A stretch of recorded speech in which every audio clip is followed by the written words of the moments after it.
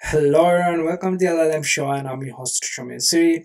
In today's episode, I want to talk about this new task that got introduced in the latest version of the PEFT library. So I first noticed about this task from Saurabh's Twitter thread.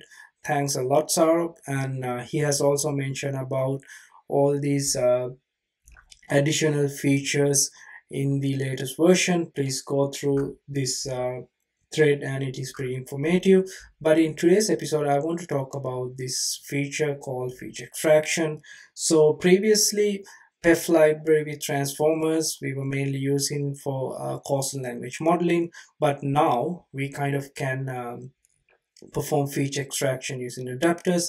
This is huge. I've been kind of waiting for this kind of feature, especially if you work with sentence transformer kind of models. The good thing is now we can easily apply parameter efficient fine tuning on sentence transformers, and we can actually use larger transformer models by only fine tuning small amount of additional parameters.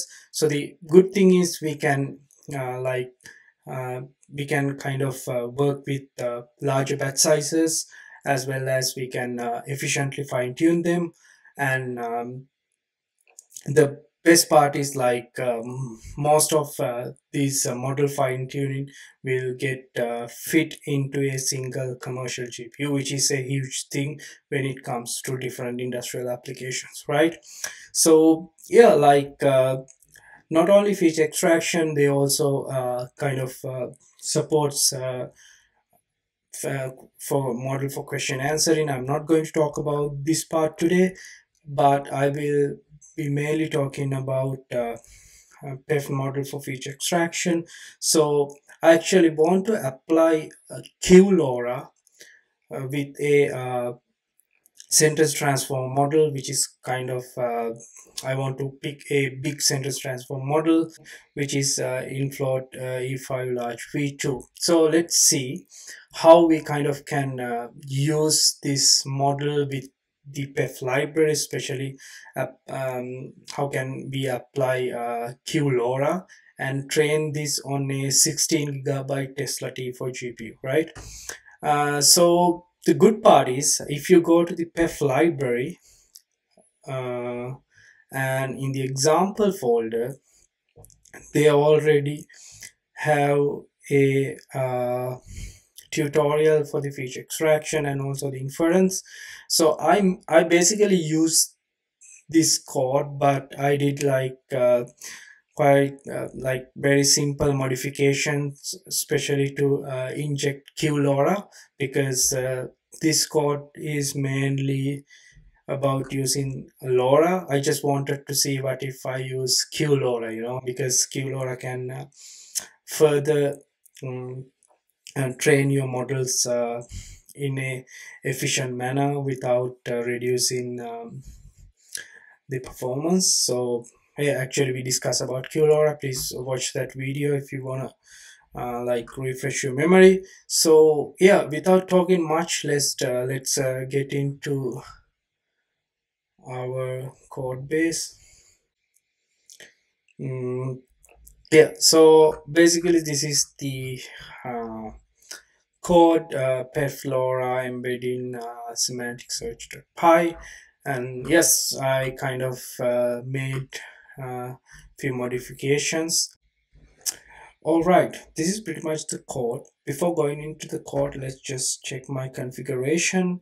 So today I'm going to apply QLORA for a sentence transformer, and this is the name of the sentence transformer. We'll quickly look into this sentence transformer, and this is the sentence transformer, and this is from infloat.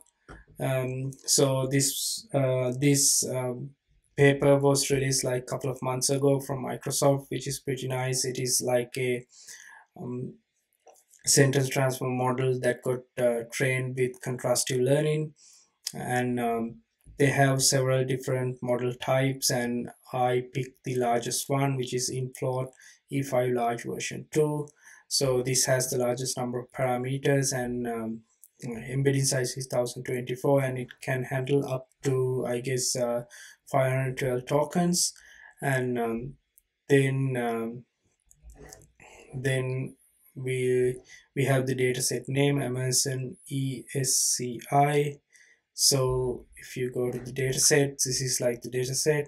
And so basically it has uh, three main columns: query and the product title. If the query matches with the product title, your relevance label is 1, otherwise it's 0, like. So the idea is like, we need to send this part from through the sentence transformer, and also this part through the sentence transformer, and get embeddings for both query and the product title.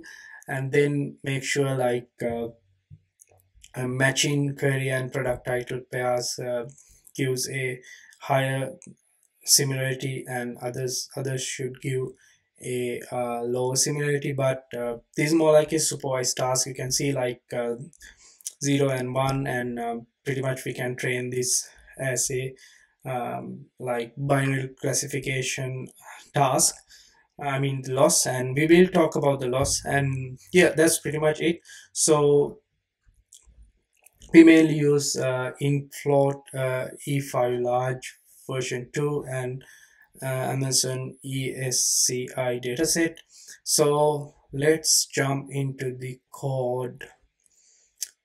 First things first, we are in the main. Let's go to the main function. So in the main function, first thing is to set up your arguments.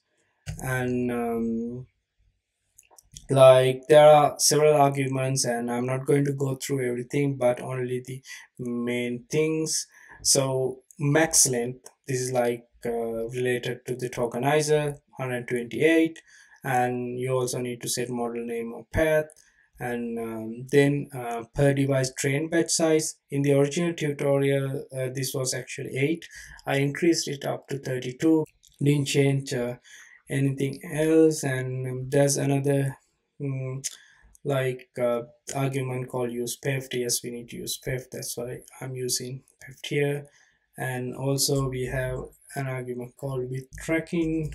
That means, let's see, this is mainly to, like, I guess, log to do login stuff, with pet and biases or anything. Yeah, but yeah, let's that's the arguments are pretty much normal. But one thing to say, this code is amazing. You kind of can use this code as a baseline and build your own custom applications as well. So yeah, first we kind of initialize the accelerate object. And since we need to track, and so we kind of have our project output directories and all. And we then log about our accelerator. So you can see right now I only have a single GPU, which is NVIDIA Tesla T416 gig. So I'm using CUDA, and I'm not using mixed precision type. Actually, you can configure your own settings just by running accelerate config, and then you just need to answer for the questions. So yeah, that's pretty much it. And then this is like in the main process of the accelerator, which is like we only have a single process. You kind of set some stuff, especially if you want to push to hub, but we don't need to do it at the moment. And then yes, then we load the tokenizer related to the model. And which is kind of pretty normal. And then we have the training data set. So since I just want to run this, I'm just using 100,024 examples per from each split. But yeah, this is how the training dataset looks like. So you have this query, product title. Mainly we use this column, and then the other one, which is the like relevance label. Mm, So that's the data set loaded, and we'll go one by one. So now we are doing the pre-processing function, which is pretty much like there's nothing much, So you first you kind of tokenize your queries and tokenize your like product titles, and also you have the label, like 1 or 0, whether these two are matching or not. And that's pretty much it. So we need to do the pre-processing. Yeah, and then we are going to print some samples, just like, I guess, 3 samples. Yeah, it's not nothing much, like what is inside the training data set. And then we kind of load this model, right? This is important. So this is our like main model, and we kind of load our checkpoint, we quantize it, and also we have other functions to kind of pull the embeddings and normalize them and do everything. So let's go one by one. So during the initialization stage of this class, what we do is we first load the model, but now here we are loading the quantized version of this model. So which is pretty much we are applying bits and bytes config. So here I'm actually using I want to use QLORA. So what I'm using is like I'm using normal 4-bit implementation like NF4. We talk about this in QLORA paper. And so loading 4-bit true, uh, B and B 4-bit compute type. Remember, like when it comes to QLORA, we have like two data types. One type is like storage type, the other one is the compute type. Compute type is like mainly you kind of do your like updates and all, like gradients update and all. So that is like torch float 16. And remember we talk about double quantization. Like this can actually further optimize or like further make the code efficient. So it's more like how we can quantize the quantization constant, right?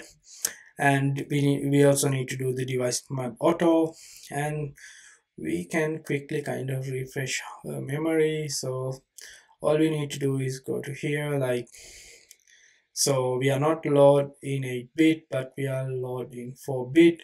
This flag is used to enable 4-bit quantization by replacing the linear layers with FP4 or NF4 layers with bits and bytes. So basically we are using NF4, and these are like thresholds. These values, I think we only need this stuff if we are using LLM int 8, but we are not using them. We are not using load in 8-bit, so we don't need this one, this one, this one, this one. Then we have the B and B 4-bit compute D type.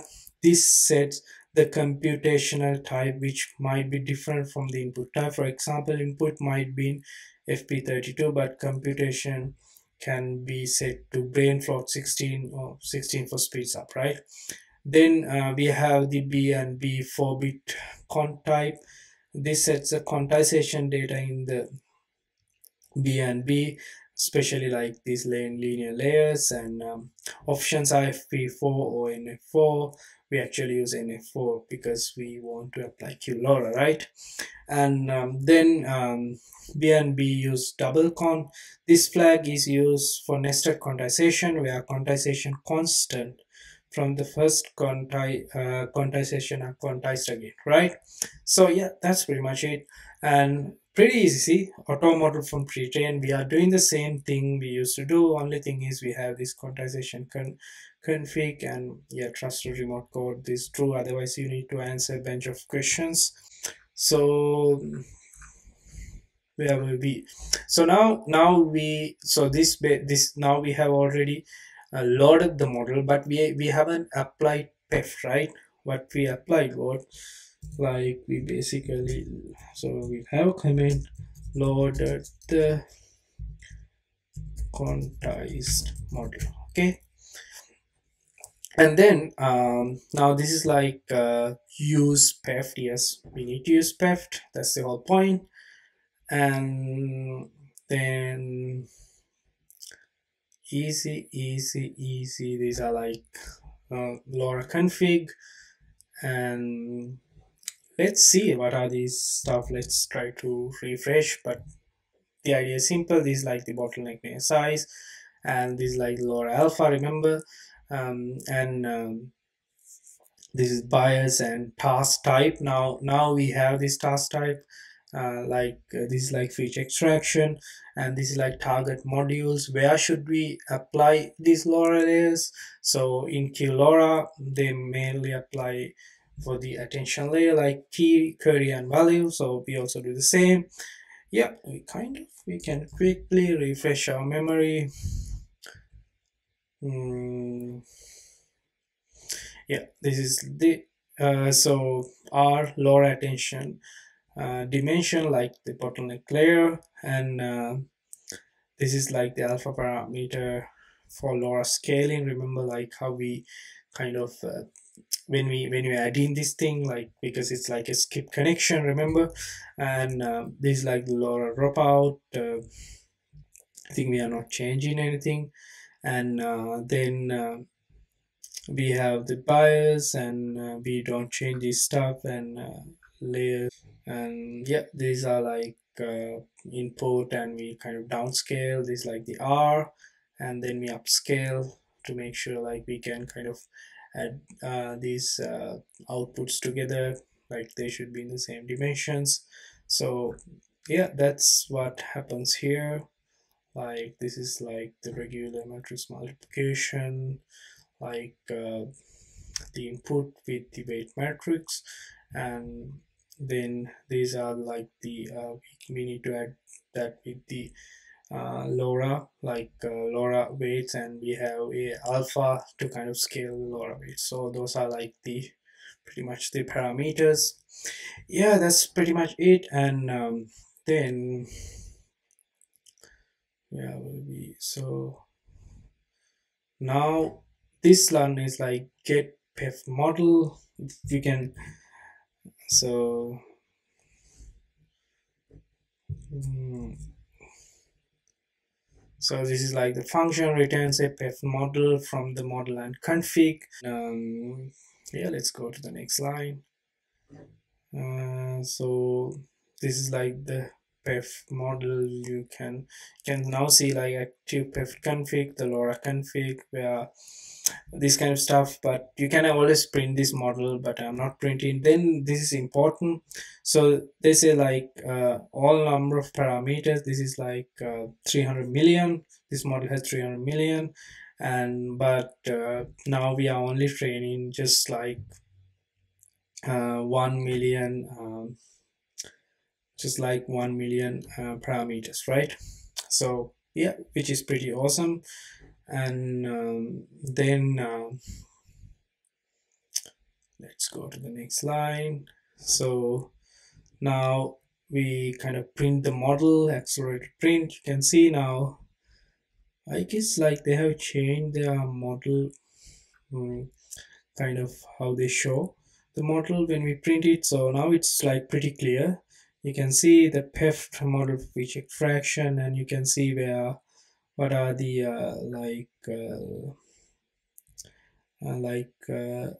LoRa dropout or LoRa weights, and LoRa A. This is like the first LoRa model, I guess. And this is like LoRa B, LoRa A, LoRa B, this kind of stuff. But yeah, that's pretty much the model. And of course we then need to get the training. We need to have a training data loader to feed them in the training loop. But yeah, just single example will look looks like this, will look like this. Single example looks like this. So this is like we have the query input. This is like the tokenized query input, and this is the token, like token types, and this is like the attention mask of the query. And then same for product input titles, and product uh, titles mask, and also we have label. Yeah, that's all pretty much it. And so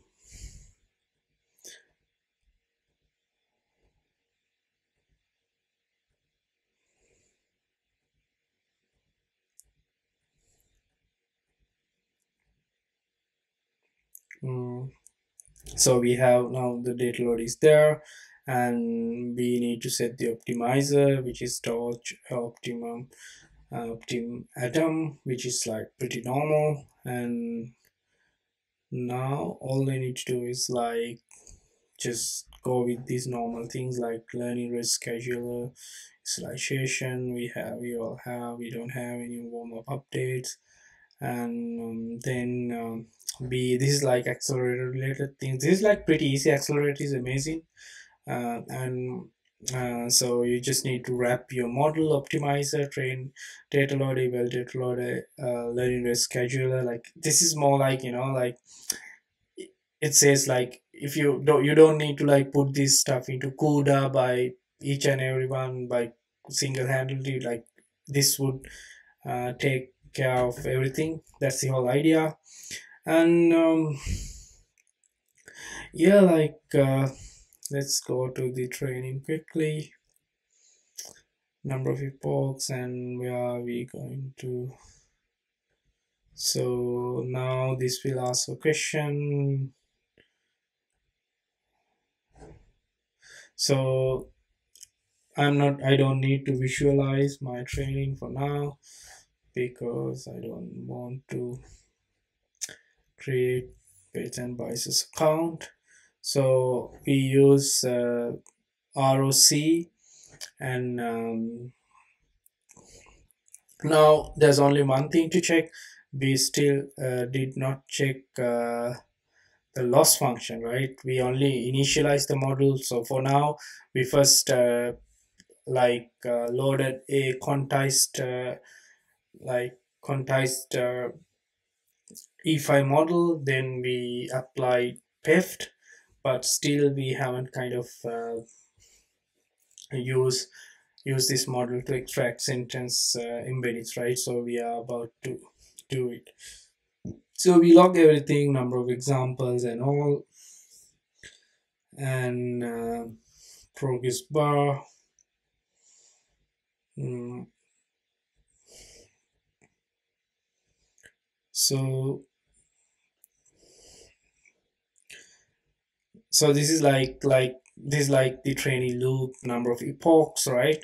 So yeah, we don't have any previous checkpoints. And now like this pretty much you go through your data loader. They have an active data loader. This is how you usually um, you can skip your first batch or not. It's up to you. And yeah, like so first thing what we do is we now go to the forward function of our model. This is pretty much of a usual sentence transform model. If you go to the model class here, where's our model class? uh, this one. If you go to the forward function, you can see what forward function is doing. Like just this is the model. You get the model output, right? And then you kind of pull everything. And then once you pull everything, you also need to normalize these embeddings, and you get the get the normalized embeddings as the output, right? That's pretty much it. And this is like the mean pooling. So there's nothing new. Like you make sure like these you need to use attention mask and all to make sure like these padded tokens are not there in the final embeddings, and yeah, that's pretty much it. So you have, so again like you already, you have the model and you kind of uh, run it and you get the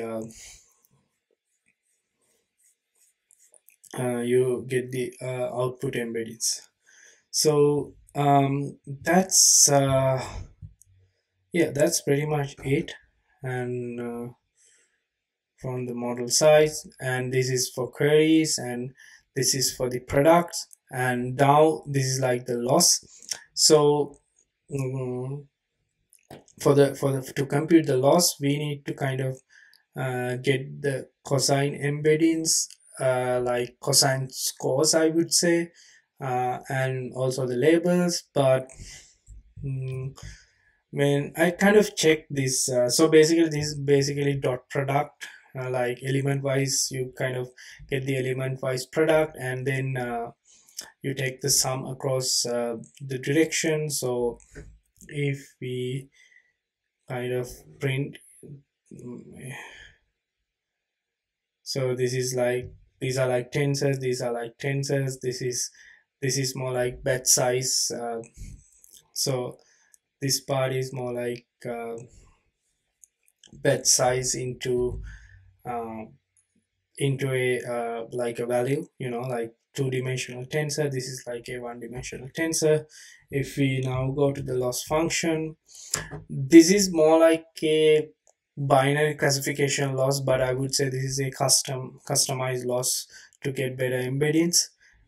So yeah, that's why I added this custom loss function designed to train a binary classification model using cosine similarity, but this is not exactly cosine similarity as well, because we are not we don't need to normalize as well, because like our um, vectors are already normalized. But my point is like we are not using softmax or anything.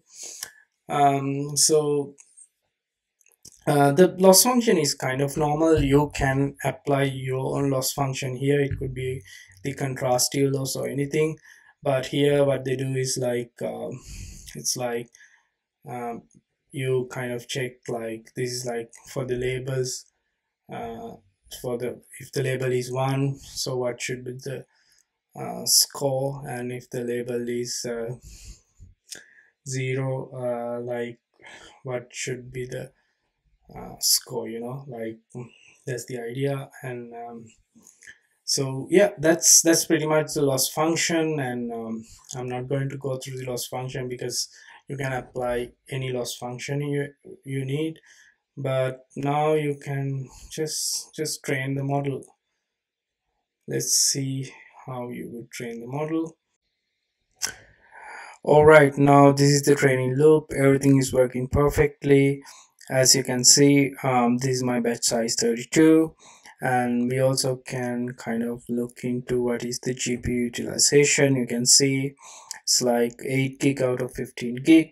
So this shows actually our PEF library. Like PEF library can actually also handle quantized models, like so basically we just applied QLORA for a sentence transformer. This is pretty good, but we now need to do further experiments. It would be nice to kind of check whether mm, like we might get a performance drop when we are applying a quantized model versus just applying LoRa only, because this model has just like I would say uh, 300 million parameters, but compared to an LLM, this is like a small scale model, so you can still apply LoRa only and run this on a single GPU. But yeah, that's pretty much it for today. And please comment if you have any questions, or if you see different results and all. Yeah, thanks a lot, and bye bye.